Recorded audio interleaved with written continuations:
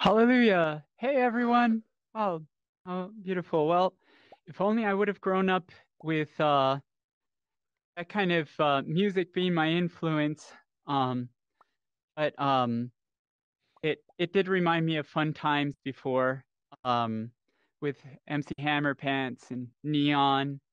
Um, Kind of remember when I was young, the Challenger and all the issue of that going up in flames. I remember I was 7, and that was not not something I could really conceive of very well. My uncle works at NASA or worked at NASA, and I really liked math and everything when I was growing up. And I got into gymnastics when I was young. I really liked He-Man, so I liked doing the exercises that were like trying to show off strength or something. As you can see, my form was not very good. But I was like, what's the hardest exercise you can do? And they're like, a mana. And I'm like, I'll try to do whatever I can there in the worst shape possible. And I guess if you could go to the next picture, please. Thank you.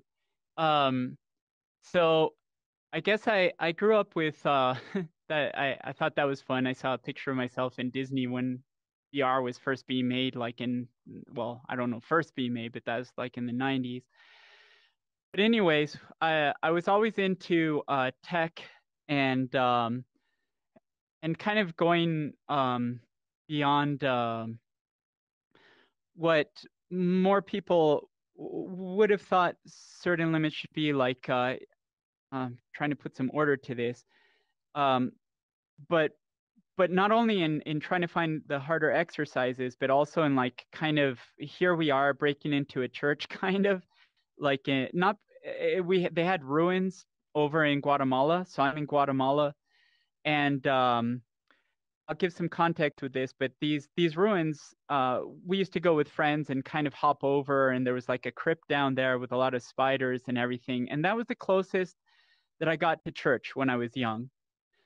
Um, Around the age of 10, my mom, we never went to church other than for like Easter and Christmas.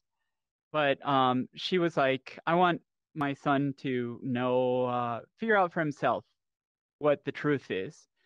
But she was really nice and got a Bible when I was about, I guess, 9 or 10 or so, and read me about Jesus. My exposure before that was going to like my friends here in Guatemala. A lot of people are, they go to the Catholic Roman Catholic Church. I remember going there, and I didn't really understand what it was about. A friend even asked me, "Well, are you evangelical? Are you Catholic?" I'm like, "I don't know what the difference is." And he's like, "Well, do you believe in Mary?" I'm like, "I don't know who Mary is." "Do you believe in Jesus?" "I don't know." He's like, "Well, you're an atheist then." I'm like, "Oh, okay, I'm an atheist." And I just never really had it explained to me. He-Man was like who I thought was cool, the X-Men, other things. And so when my mom here read me the Bible, I was like, for some reason, I knew Jesus was who he said he was.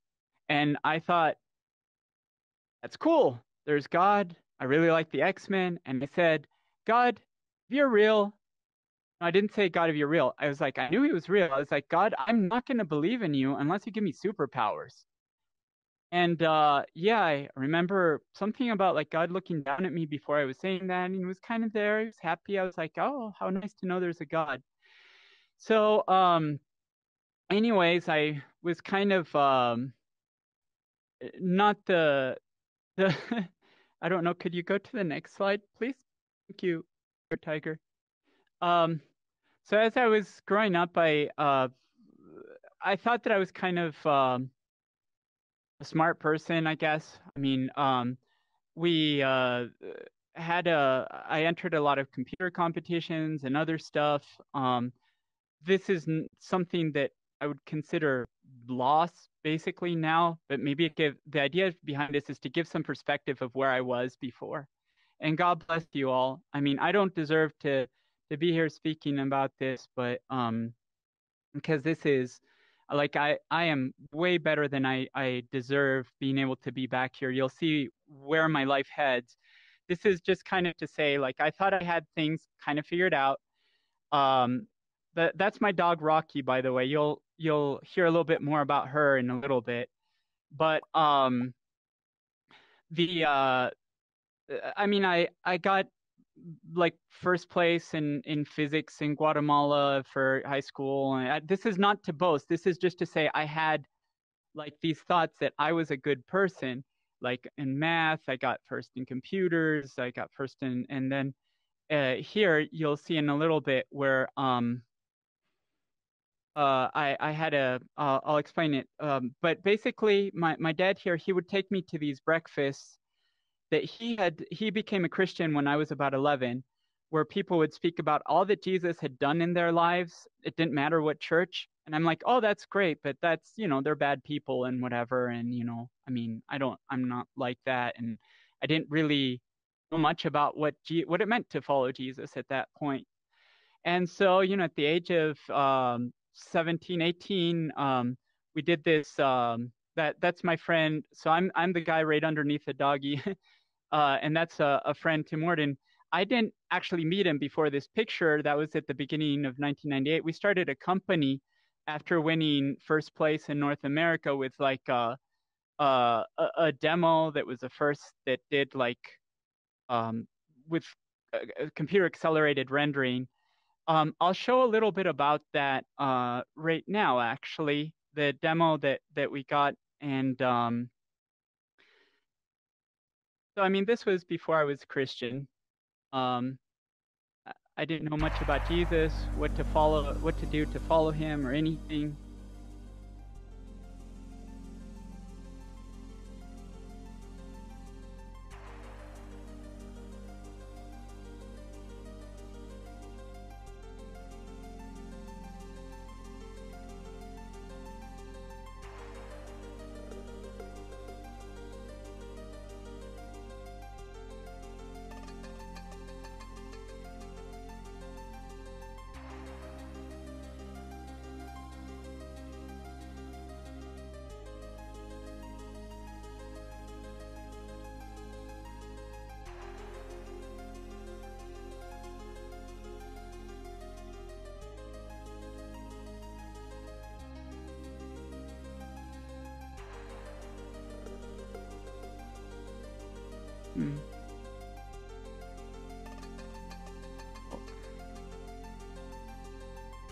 This portaling thing, it looks kind of cool. I don't know. Maybe we should do this too. So, I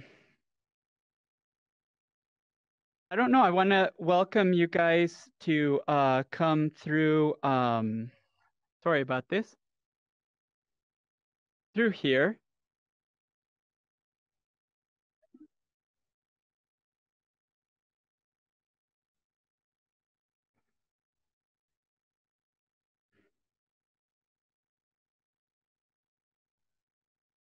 So here is where I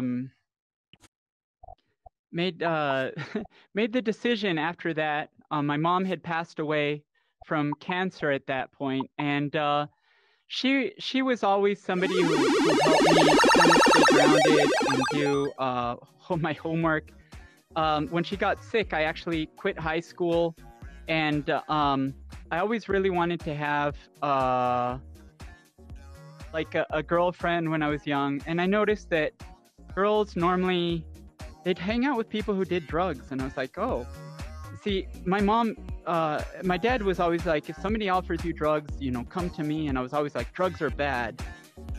But then when I noticed that women seem to like, oh, sorry about this, seem to like people who were into things that were not. I didn't understand it. I was like, well, maybe it's not so bad. I had a friend who was all about, he seemed cool, even though he did drugs. And before this, I had actually I'd called the police on somebody who smoked pot when I was like 16, who offered to sell pot to people, because I'm like, just say no. But with this other friend, he was cool, and and I noticed, and so I had, I started with pot, then I started doing drugs, and so this was, I had started this company with a person in England after, I'm so sorry. I did a mistake here. And there we go. Sorry, scene went shut off. So, started with that company, and I couldn't get into England because the company was over in England. I had just talked to the person over IRC, which is a kind of primitive, an earlier chat.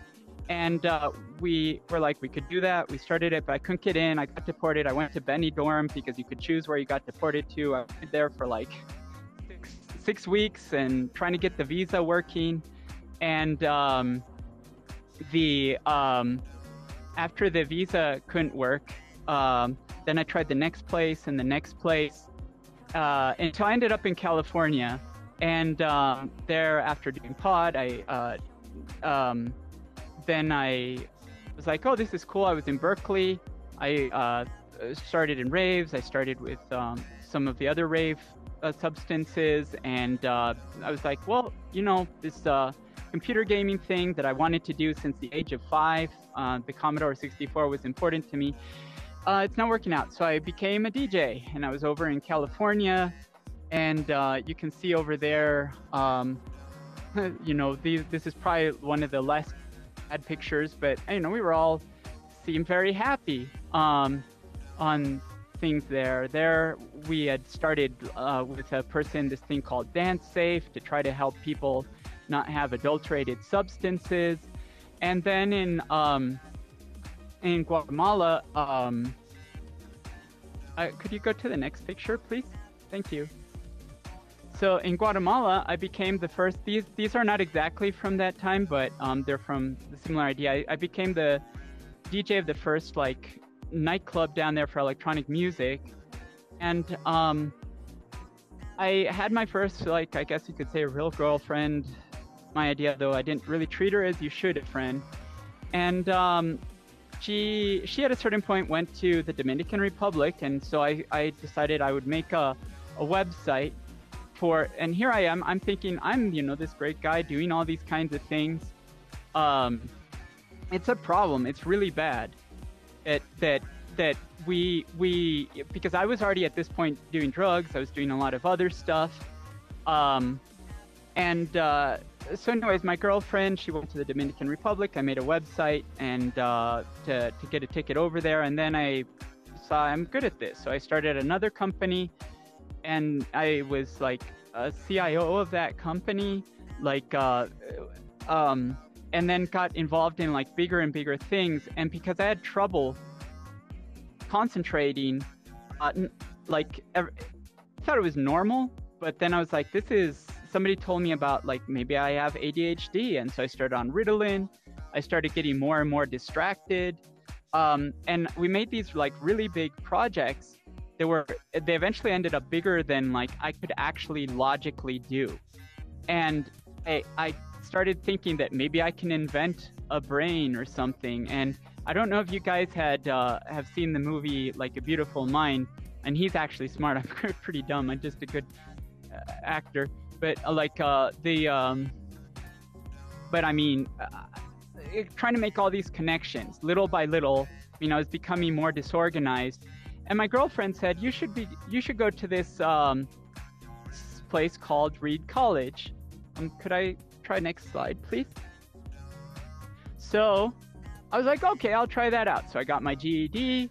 I went to Reed College. Look, there I am. There's like an MC Hammer. What do you call it? I don't know. I like Hammer. The nice thing, Hammer did have that one song about praying. But, you know, there I am, the first day of school. I was a bit older because I dropped out, went in later. And so, I mean, anyways, I was next to these other two people and presenting ourselves. And I'm like, oh, my name at first was Brian. I'm like, oh, I'm Brian. Then the next person next to me, I didn't know him. He's like, I'm Brian. And the person next to me was like, I'm Brian. and then we were known as like the three Brians on the same floor. And I don't know, it was like the good, the bad, the ugly, or something. It's probably the bad and the ugly. So during this time, I got together with a Christian group. They're the ones in the lower right corner, and they were they were really influential to my life there. I got first place in like on my floor with another lady in the immorality quiz that a lot of student bodies normally have. The Reed College student motto was atheism, communism, free love. I mean, nothing really godly about it, but thankfully there was this Christian group on campus, and I really care about the people there. Reed College it's small. It's in Portland, Oregon. They're kind of, I guess, people who aren't very, if I would describe it, kind of quirky, probably pretty specialized in certain areas, not very well-rounded. Maybe you could call us nerdy or something like that, but probably pretty haughty too. And if I look at myself, and pride comes before destruction. And so I had a girlfriend-ish thing here, and she had an abortion without telling me. Next slide, please. And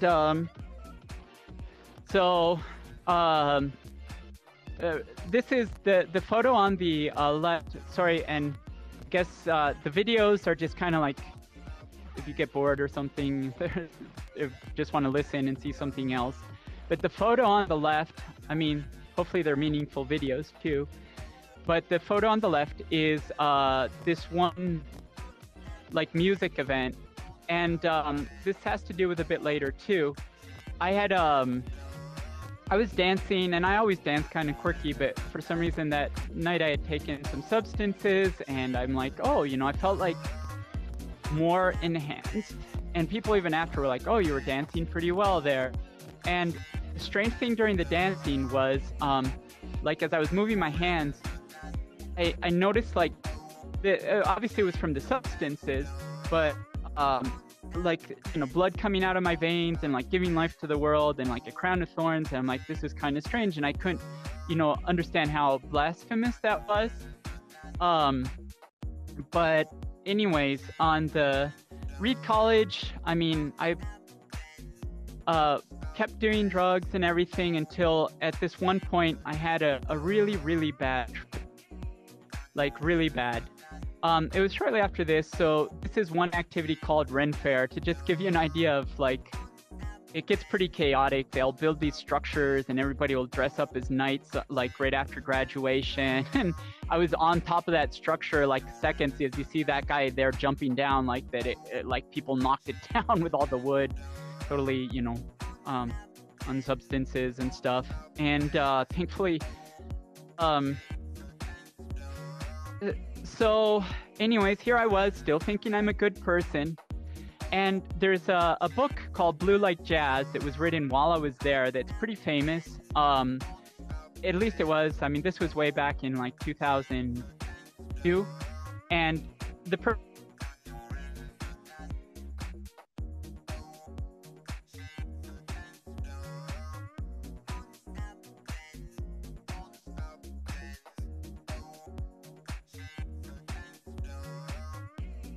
remember telling my other friends who weren't Christian, I feel terrible. Take me to my Christian friend. I mean, I was seeing red, white, and blue, breaking apart into, the white breaking apart. Am I muted? Can you give me hearts if you can hear me, please? Okay, good. Thank you. Sorry about that. So, even after the abortion, the other things, I still thought I was a good person, and this drug thing, and so they took me to a friend who was Christian during this bad trip with the white splitting into red, green, and blue, and all kinds of other stuff, and friend stayed up till 6 a.m, babysitting me. He wasn't. I mean, the only people who I saw happier at the end after they graduated were the Christians in this college, which was a group of about 7 17 maybe. And so I on the wall I noticed this thing he had that was in Greek, where it's like from John 1, and the light shines in the darkness, and the darkness has not understood it. In the Greek it means kind of like comprehend, to overtake, and I'm like, oh, so to comprehend, so it's like God is irrational. So I tried to break out of my rationality, and anyways, after this I thought my friend is cool. So he stood up, he was up with me. I noticed the stars. I thought I saw this weird symbol that I thought meant something like innate to the universe, and I thought to follow God you had to love everybody, and that's what it meant to be a Christian, and that's a great thing. And I'm going to explain something right now that you'll understand hopefully better after. But when I looked up at the sky, I told God, okay, I love everybody. I was trying to overcome this bad trip, and all of a sudden I saw what I thought it was like a white dot, but I understood it like I understood it meant God that was up there far away. But instead of like the first time where he seemed happy, it was like he was really angry with me. There was some love there, but it was anger, and I'm like, why are you angry with me? I wondered, and all of a sudden I felt very, very scared.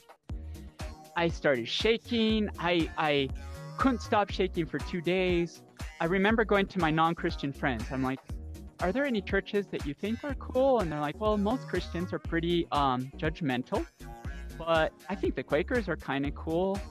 And I had this, there's going to be a slide later about it, but not right now, that was about Peter walking on water. And Jesus was like, why did you doubt? And I had that verse really in me at that moment for some reason. I went to the Quaker church where, I don't know if you know it, but people just sit down and wait for God to say something. And during the 1 hour session, only one verse was said, maybe two, one after that, but there was the same verse that I had in me. And I thought, that's cool. And nobody actually gave me follow-up. I didn't really go with the Quakers. But it was just an example of like God reaching out to me at that point, even though I thought he was angry with me. And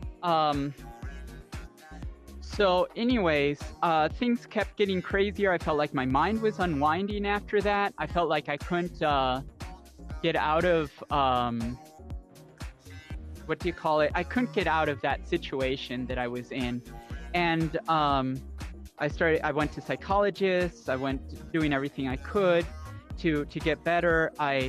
Eventually I had a relationship with another girlfriend who told me, why don't you go to like a Christian retreat, even though we weren't being very Christian. I'm really thankful for that my Christian friends invited me to, but I wasn't really following Jesus. I didn't even know like what it meant. I thought it was like love everybody. So it's like, hey, just buy everybody, whiskey and do whatever makes them laugh and happy and not make them upset with you. And that was my idea of love. Now, this girlfriend, she left at the same point right before my junior year, as I was having problems with another person. He didn't really do anything wrong, but I had these weird things where I would go up to people and tell them, like, here are my haughtiness. Oh, all these other people, it was a joke to me, but I'd say these people, we've got it figured out, I'd say to my friends and everything. And like at this one point, somebody else did something similar to me. Maybe it was after the retreat, and I thought, that is incredibly evil. And for some reason, with all the other things, I couldn't sleep. My mind started having all these problems, and I couldn't sleep for like 4 weeks. And then he was like, why don't you shake my hand? He yelled at me. I had a big mental breakdown. My dad here eventually had to come up, take me to a hospital down in Guatemala in 2003. I got better from that. Not like out of the hospital in like a week. I didn't get better. I was having weird things at this point. Like I thought, having these weird sensations, and somebody would say Saddam Hussein just died. I'm like, it must be because I sense the connection to all the Muslims who are out there angry about Saddam Hussein, and all these other weird things. And so I kept. So anyways, I got with a lot of medication and stuff, kind of wellish. And could you go to the next slide, or I don't know if there is another. If not, you can erase it, I guess. Sorry. Thank you.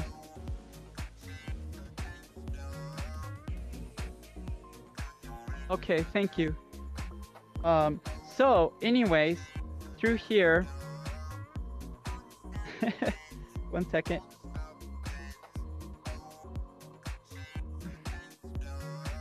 So I went back actually to read after that. Now you'll want to not fly here at this point. It's better if you have flight taken off.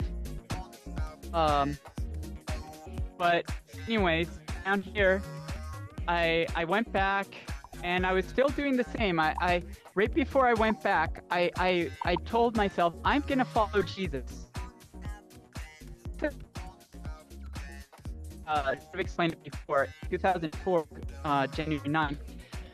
I told my dad I'm gonna go to one of your meetings, and because he had told me all these stories about how he had, I mean, my mom, she had almost appendicitis. She was gonna be operated on, and he prayed, and she was better. I mean, he had a heart problem, and there's a lot of other things with my mom where she accepted Jesus 2 days before dying. But she was starting to go to church, and she had only been given a few months, and she lived for like a year and a half, but then started following all this, some stuff that wasn't Christian, but she accepted God right before. My dad here, he spoke in tongues once in Arabic without like knowing the language. And anyways, I'm like, I'm going to accept Jesus. So I went to this one thing, and people were speaking in tongues. I'm like, oh, this is kind of weird. I was calling up my friend to pick me up. And my phone ran out of batteries right then. So I accepted Jesus, and I felt like, I guess the Holy Spirit entering me. I started to, basically my mouth was moving to speak. And so all of a sudden, like I couldn't reach out into as crazy locations as I could. And I felt like God had me, but I was still living in like getting drunk and doing all these other things.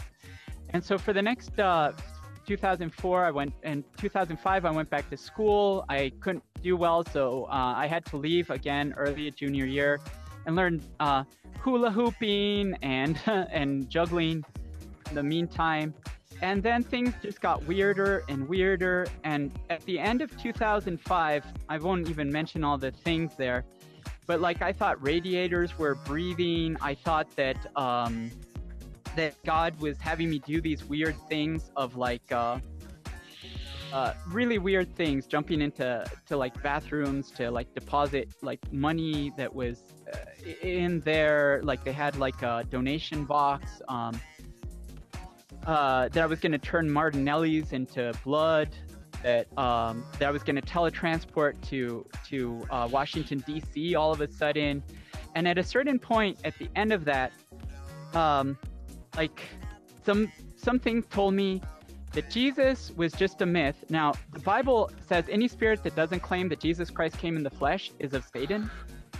But Jesus was just a myth so that I could know that I was God. I'm like, that's really weird. I won't go into all the other things right now, but I'm like, this is off. I'm, and I remember something pushed me against the wall. It's like, this won't work unless you really believe it. I'm like, what?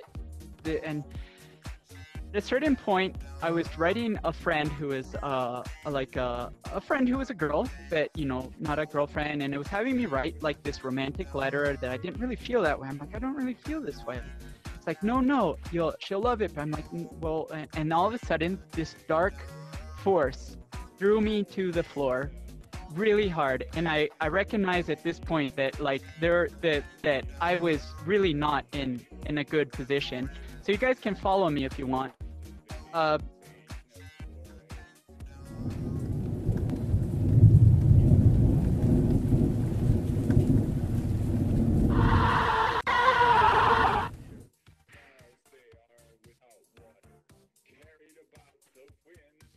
And so I was here, and I started yelling, like, what's going on? And then this dark force told me, you're gonna go to hell. You're gonna go to hell. And I'm like, why? What's going on? I saw like this white light tell me Satan is gonna try to make you think that and say that you are Jesus Christ. And if you do that, by the way, this isn't like sound doctrine. I think there's even forgiveness for this, but that's what I felt at that point. You're gonna go to hell. And if you say that that you are Jesus Christ. I'm like, well, I'm not. And so I started yelling at the top of my lungs. I'm not going to yell, but for a long time that, you know, I am not Jesus Christ, like as hard as I could, and Jesus Christ is Lord, that my roommates, bless their hearts, but they called the police on me. And so like I like 4 of them actually had to come and tase me, and they put me in this hospital. At first I was in this one called Providence, really nice hospital. But I remember feeling like when I woke up from this daze that I had these needles, and I remember jamming them out of me because I had to run away from the hospital. And I got into like naked. I ran across the street from the hospital, people chasing me, and into a dumpster truck. And then they're like, this is going to help so that Satan finds you useless, so he can't use you, so you'll be safe. I'm not saying this is God. I was just like totally disoriented. And I got in there. I went through a time of really deep despair, like yelling the whole time. I was in this hospital. Then they put me in another one, which is the same one as One Flew Over the Cuckoo's Nest over here. Now, accidentally, I made a little mistake, but there's a couple more pictures here that aren't super important, but I made a mistake. And you'll see them explain about them. But it was in such deep despair. And there was this group of people who visited me and told me, you need to get baptized. And at this point, I was like, I'm ready. My dad here came. He came to visit me. He pulled me out of this hospital. I'm trying to make things shorter for time's sake. But so he pulled me out of the hospital, and I got to Guatemala. And so I started my long journey upward, where I got baptized. I'm sorry that underwater. I got baptized here. And I went to every single church that I could. So here's the first. I went to one where I got baptized. I'm still going there, Union Church. I also went to another one. And how to explain this? I met this one person who prophesied, oh, God's going to use you to go to a lot of different places and everything. I felt my illness at that point that was incurable. I had a diagnosis of bipolar disorder with kind of like a thing where you hallucinate in that, some too, called schizoaffective. Not exactly schizophrenia, but related. You know, you have effects like they're hallucinative. And I went to every church that I could after this. And I remember people were like, what do you want to do now? And I'm like, I'm going to be an evangelist. I didn't know where that came. I went to this one church where somebody put their hand on their head, and they're like, that degenerative illness you have is God wants to see your faith. He's going to heal you. I said, Lord, help my unbelief. All of a sudden, I felt the next prayer right after that, that I felt the electricity things growing. And the person said, that degenerative illness you have is you're feeling is being cast out. You're feeling life where there is not life before. Your testimony is going to be used for a lot of people to also come to faith and be healed.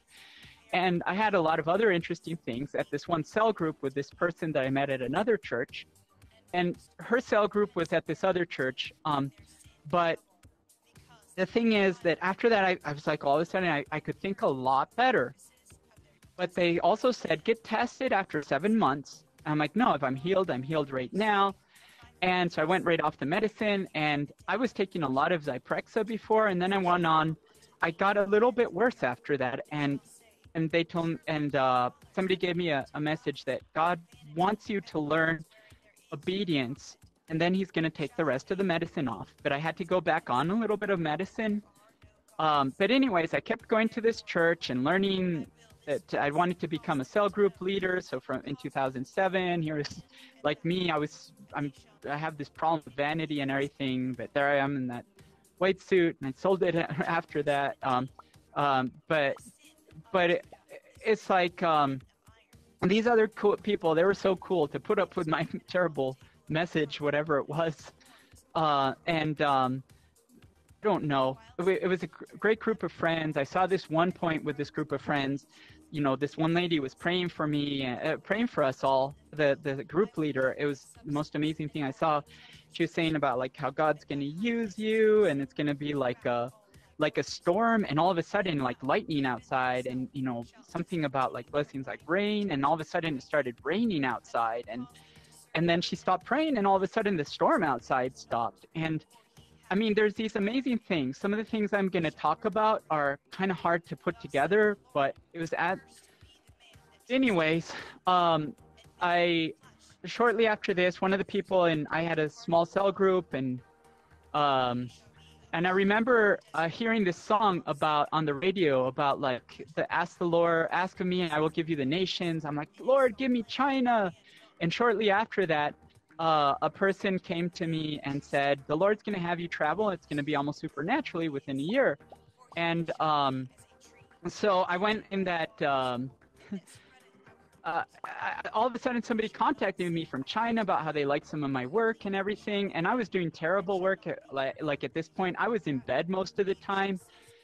There's so many things that it's hard to pack everything in here, but I got to like within a year, they told me, and they flew me to China, and had just amazing experiences there, and including like this one really weird thing. But basically, when I was there, I was trying to evangelize to people, and I had this terrible way. Like I go up to people who were like drunk, and I'd be like, just believe in Jesus, everything's gonna be okay. And at a certain point, I felt like God put on me and tell them the rest.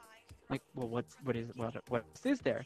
Don't get me wrong, believing in Jesus is like the root of it, but Paul said, don't make sure, like he would preach the whole counsel of God, and that's why he wasn't guilty of people's blood. And I'll get into this later. Basically, I got a little bit, I had kind of been off medication a little bit before that for a little bit, but I had to go back on it. And a little bit later, God had me read the book of Jude in 2012. It really saddens me, but I was going to this one church, and I please pray for this man. But he had me read the book of Jude 9 times and then listen to like this sermon. This pastor had us all say that like we were God like Jesus Christ was. I'm like, I'm not Jesus Christ. So that was the last time I went there. But I was just like, you know, God's just going to make everything work out. And in this one sermon, you know, he said that Simon the magician, I don't know, that's a story in the book of Acts, was right in trying to pay for the anointing with money. And Peter just wanted to kill him when he said, your money perish with you. And that was the moment I recognized, oh my goodness, you know, the book of Jude deals with like false teachings and false teachers. It probably should be a notice that his name is like Cash. Anyways, it's Carlos, but he still goes by Cash. And so that's when I started recognizing like I need discernment to pray only the Bible. At a certain point, two things happened. One, well, I'll say this. At one point, I'm like, I want to help people more. So as for a job, I got this job in Silicon Valley doing a thing for Covet Fashion. Great company, beautiful people, somebody I knew there, was doing great work. It was great. It was beautiful, except how could I work on a project that was like breaking one of the 10 commandments in its name, you know? And people would kind of talk to me about that. And it was just like kind of wasting people's time and money. And I mean, I was like, I had to leave there. At the same time over here, I had heard this story. Now, I'm just saying how it impacted me, of this person, Vincent Panizo. Now, I don't know exactly his doctrine right now or anything, but he has an incredible testimony of he would help the homeless to the point where they threw him out of all his apartments, to the point where he would basically, he had to live on the street, and he works all day to just give his money to the homeless. I'm like, I want to spend some time with the homeless. So I kept praying to be with the homeless, and everybody in Silicon Valley was like, most people pray to get out of there and everything. And it inspired me. I got another job. Something very important happened here, that I had a prophecy about that when I stopped drinking caffeine, I was drinking like 12 cups a day. And when I met my future wife, I would have the rest of my medication taken off. I started going off caffeine, and I met a person that I did get engaged to. That's a longer story. But we got engaged, and a week later, somebody came up and gave me a prophecy who didn't know me about how God wanted me off my medication right then. And I said, well, Lord, I want the okay from my doctor, my dad here, my doctor, my dad here, and a pastor, and they all said, try it. Normally, I couldn't be off it really for a few days, and thankfully, I had lots of other people who prayed and used the same thing, but I was like trying to seek God like full force. So basically, me and this other lady, we got engaged. She got sick with the same diagnosis I had, but I've become off my medication, and I've been off my medication and off coffee and caffeine since 2014. So, anyways, praise the Lord. I was free from medication, and I went to visit her and everything, and I had prayed to be in homeless shelters. And so I actually, not a good thing when you're trying to get engaged, but I ended up in a homeless shelter after that, trying to minister to the homeless, learning about how the homeless shelters worked and stuff. And you know, I broke up with, she basically broke up with me at a certain point. We got back together, but I learned music when she was in the hospital because she had eventually been diagnosed with what I had. But that's why God put us together. And at a certain point, I ended up in Vrtiger, Wisconsin. That's where we're from. And I saw this movie, which really helped cleanse my doctrine right around the same time, a little bit after I got off the medication, which was basically that if you love people, you tell them the truth. And the Bible says that those who lie to people hate them. And so, what do you call it? So this is just talking, it can be for any kind of sin, but it's basically saying that in 1 Corinthians 6, it says, don't be deceived. Like if you unrepentfully practicing thinking it's okay, including like fornication and greed and drunkenness and homosexuality and adultery and other things, if you do that without repenting, basically, you won't enter the kingdom of heaven. And so, I mean, God will work with you but you have to, I mean, people basically say it's common sense. First thing you have to do is recognize it's a problem, and then you work with God and confess, and you might fall, but at least we're practicing not falling. Whatever you're practicing, that's what you get better at. So anyways, I went there, eventually ended up in, later I ended up in, I felt like God was like, I want you to go to the East Coast, and I had some friends there, and somebody gave me a plane ticket because I helped them sell a car, and they said they'd give me a ticket then, but I had no other money, so I started in a homeless shelter there. I had some other friends who were there, and I got a job there really soon at a Goodwill. That was a lot of fun. I also met these other people. We did this thing about helping people know about some situation that was bad and in Cameroon, and please pray for Cameroon. But anyways, I was over in Goodwill, and I did this thing where I would high five people, like all the customers, and go like, hallelujah, and jump in the air. And everybody seemed to love it. And the only person who didn't love it was this one person. I mean, the Muslims some of them would be like, please don't do it, maybe 3. But we had like hundreds of customers. And then a person complained, and somebody was like, well, stop doing that. I'm like, well, you know, and you shouldn't be so overt about Jesus. And I'm like, well, you know, I'm just telling people the truth. It's like, I'm just trying to talk about like reason with them. And eventually they were like, well, you know, I mean, we have freedom of religion. And then the same person complained later, and eventually they were like, you know, the only person complaining is this one person who actually, he claims to be a Christian, because they would call him Father Frank or something. And he was the only one, and he'd always be like, don't put Christmas because it has to be for every religion. And it was really strange. Anyways, I'd high five this is this one little girl who would, like I said, if you could pick up gum off the floor, like with a little scrape it off, I'd give you a quarter for each piece. And she I gave her a lot of money from, like, it was just cool to see the kids like so involved. But I kept high-fiving her names. If you think about her, praying about her and her family. Her mom's Harmony, and she's Evangeline. And anyways, I kept high-fiving one, and I felt like the Lord's like, I'm gonna make you work with children if you if you do one more. I'm like, oh, that's awesome. So I high-fived another, and then all of a sudden they raised my rent. So I'm like, oh, well, I'd rather use the money I'm gonna get from my tax return to go on a mission trip. So I went on a mission trip to Haiti, and that's a whole other story.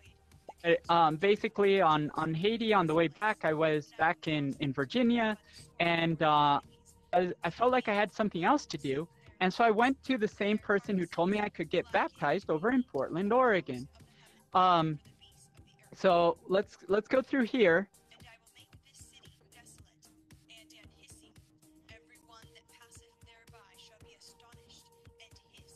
So I'll try to make it through this. Sorry for a little bit over on time, but basically here, over on the lower, wow, we're up close. On the lower left, that's the same family of the people who told me before, and I went with them. They saw me at my worst, and now they saw me like basically back together. And they let me stay with them for a month, and they paid for me to go on to go preach over in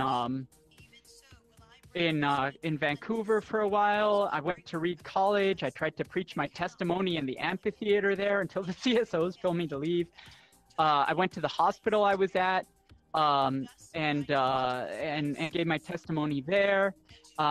When they told me to leave Reed College, what I did was just like preach around the neighborhood 7 times. And God, bless them unto coming to Him.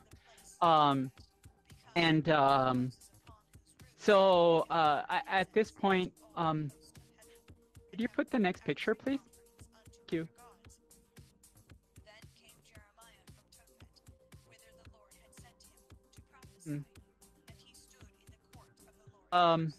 Well, anyways, thank you. So anyways, after preaching there, I also had a chance to preach at we'll see a video after of like a lot of different places God's blessed me with a chance to do. Had a chance to go to Dr. Dino, which is with Kent Hovind, and he had this like science museum and like dinosaurs everywhere, and just kind of explaining how there's, how you can see like the Bible explains science. Like, there's seashells on top of Mount Everest, there's whale skeletons in the Sahara, there's the Big Bang, there's, it explains in Job that God stretches out the heavens, and why is dark matter, nobody's found it yet, but God can do stuff like that. A whole bunch of other things, like there's no fossil link that really goes from like a land animal that's like kind of like a horse-like creature to a whale-like creature, and all monkey fossils are basically the same as they're either all fossils either have like all monkey features or all human features. But anyways, basically had a lot of fun there, but I'm not cessationist, and they were, and some people had some problems with that. So I went to, at a certain point, I felt like I was supposed to go to Florida. I'm like, who do I know in Florida? And there was this lady there, Gabi, and I'm like, Gabi, do you know anybody there? And she's like, oh, I work at this farm. They're actually looking for people. It's called woofing, if any of you don't know it. You work a little bit, have part-time, they give you food and lodging. So I started out there in Florida, in Fort Myers, actually. We were struck really hard by the hurricane, and preaching around there, making a lot of friends. Next slide, please. And oh, is it just 2? Oh, okay. And apart from that, at the end of that year, during Christmas, I had a chance to make like 5 songs, and they contacted me from this radio show in Portugal, and like they had me playing there. So now I was finally a DJ instead of for the world, like making songs for Jesus. And shortly after that, they had COVID. So I used to do these things like the demo scene that originally I made that you saw at the beginning, but now I had a chance to participate in this contest in Germany, where this time I got first place in being last. Well, people there are really, really talented. That's a big part of it. I think some of it might have had to do with being about Jesus, but anyways, I had a chance, like people from from a bunch of different places. Like thousands of people got a chance to see like the gospel shared through this online, and that was really nice. Just been putting out more music. So yeah, praise the Lord. Obviously now I'm really thankful to God because now I feel like my life is back in order. I'm working at a company. I have like my debts paid off. I have, huge student debts and things, well, basically paid off.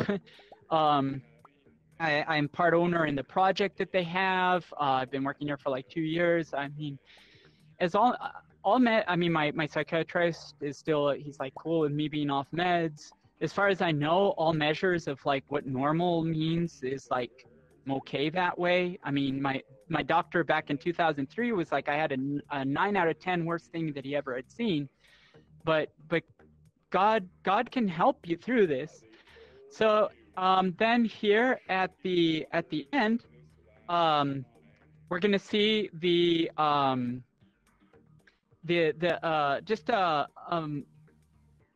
like a music video. It's a song that I worked on. It says save some through save some through mercy, some through fear, and other things. With like as a backdrop video, a lot of things that I had have worked on in the past few years, and places I've had a blessing to preach. And there's a problem with collision here, so you might have to walk to the end if you want to get to the bottom, like of the cube here. But you're welcome to do that. And hallelujah.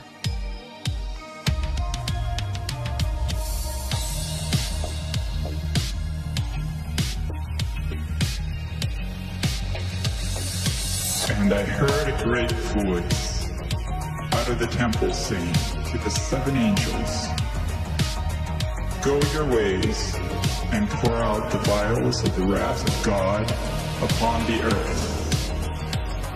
And the first went and poured out his vial upon the earth, and there fell a noisome and grievous sore upon the men which had the mark of the beast, and upon them which worshipped his image.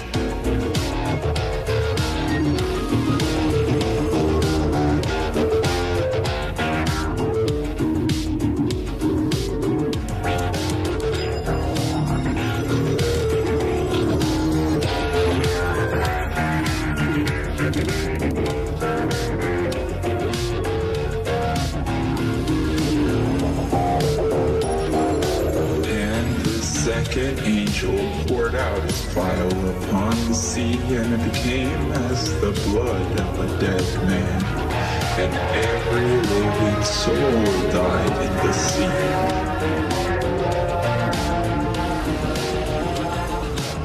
And the third angel poured out his vial upon the rivers and fountains of waters, and they became blood. I heard the angel of the waters say, "Thou art righteous, O Lord, which art and wast and shall be, because thou hast judged thus, for they have shed the blood of saints and prophets, and thou hast given them blood to drink, for they are worthy." And I heard another out of the altar say, "Even so, Lord God Almighty, true and righteous are thy judgments."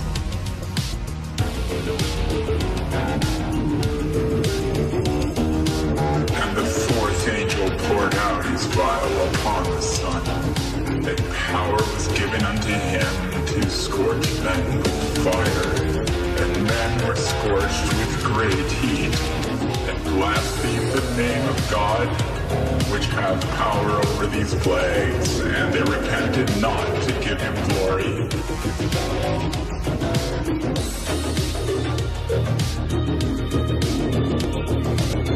And the fifth angel poured out his vial upon the seat of the beast. His kingdom was full of darkness, and they gnawed their tongues for pain, and blasphemed the God of heaven because of their pains and their swords, and repented not of their deeds. the sixth angel poured out his vial upon the great river Euphrates, and the water thereof was dried up, that the way of the kings of the east might be prepared. And I saw three unclean spirits like frogs come out of the mouth of the dragon, and out of the mouth of the beast, and out of the mouth of the false prophet. For they are the spirits of devils, working miracles which go forth unto the kings of the earth and of the whole world, to gather them to the battle of that great day of God Almighty. Behold, I come as a thief. Blessed is he that watcheth and keepeth his garments, lest he walk naked and they see his shame. And he gathered them together into a place called in Hebrew tongue Armageddon.